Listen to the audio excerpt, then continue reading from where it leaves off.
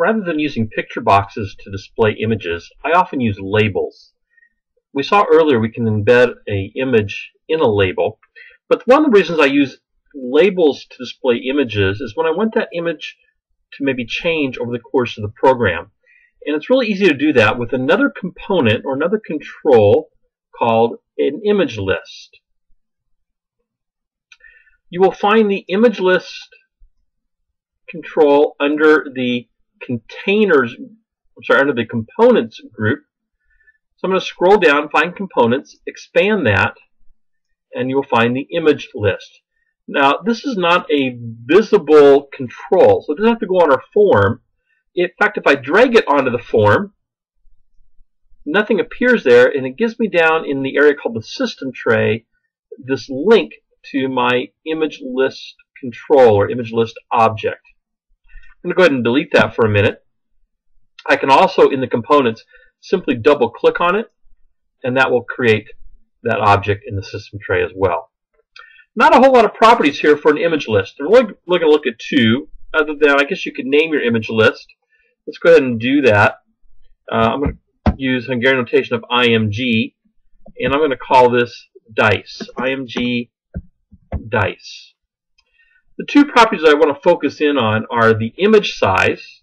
Right now, the default is 16 pixels by 16 pixels. Now, here's one of the things about an image list. Every image in the image list is going to be the same size.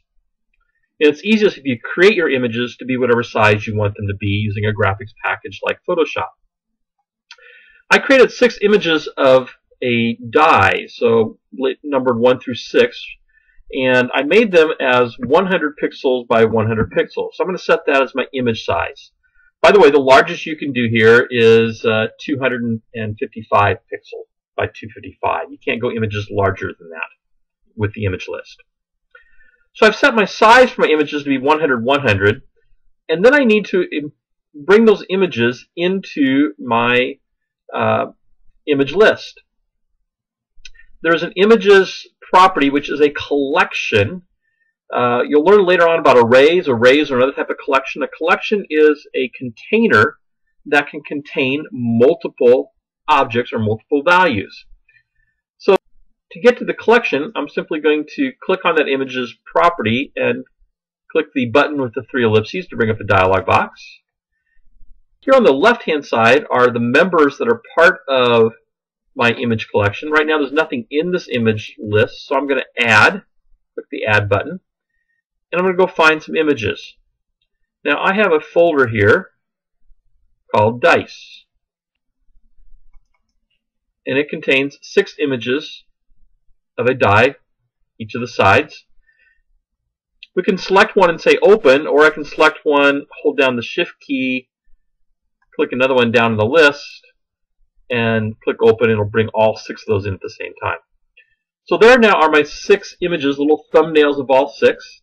Now the important thing to notice is they've given numbers here, starting with 0 through 5. So it always starts with 0. These are called index numbers.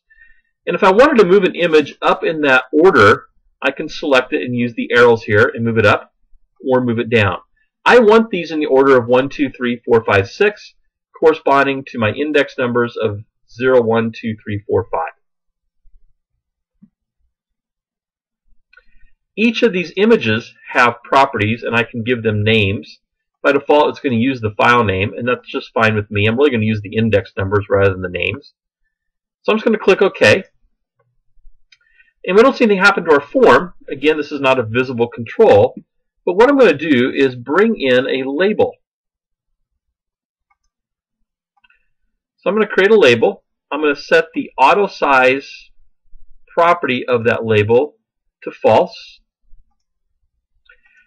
I'm going to refer to this in code, so I'm going to give it a name of LVL die 1.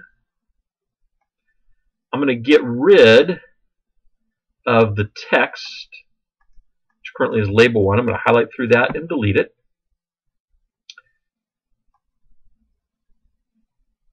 I'm going to set the size to 100, 100, same size as my images. and I'm going to give it a border style of fixed single. Now here's how we connect this label to our image list. You will find an image list property. Right now it says none. I get a little drop arrow for that property, and all of my image lists that I have created would be shown here. We only have one, that's IMG Dice. I'm going to select that. And the next thing I'm going to do is come up to the image index property and choose one of my images. I'm going to choose the side with 4 dots on it, which is number 3. And that now appears in my label. And I'm simply going to select that label, copy it, and paste it. Move it over. I'm going to change this index. Let's make it a 6. And I'm going to change the name of this label to be LBL Die 2.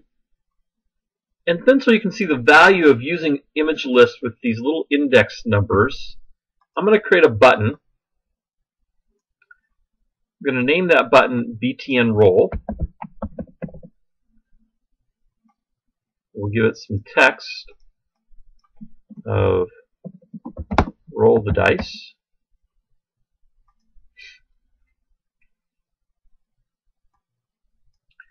And I'm going to code that button. And I'm going to code it here in C#. I'm going to double click on that button.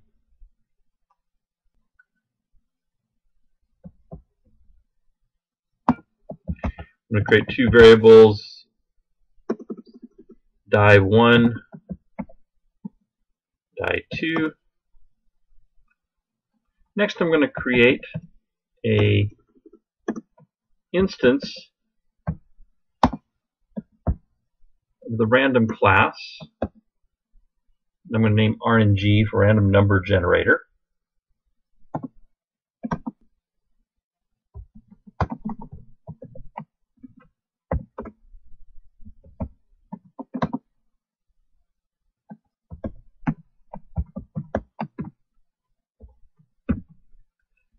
And I'm going to set the value of die 1, which is an integer value, using the next property of the random number generator, or RNG object, with 6 in the parentheses. That will create an integer between 0 and 5. We'll do the same thing for die 2.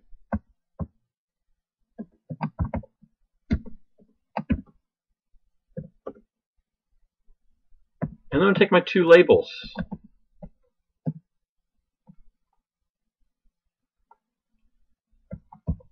And set the image index to my 2 variables.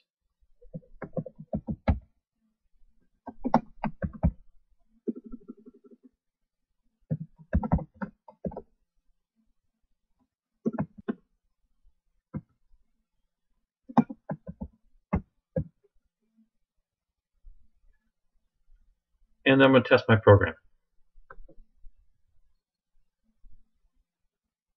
So when I click the Roll Dice button, it's going to change the values that are displayed in my 2 labels.